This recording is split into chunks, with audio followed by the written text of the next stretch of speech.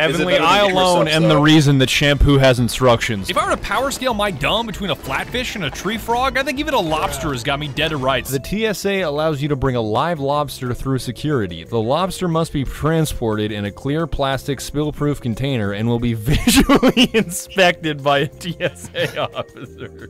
He picks that dude up and looks him dead in his eyes. You got a bomb in there?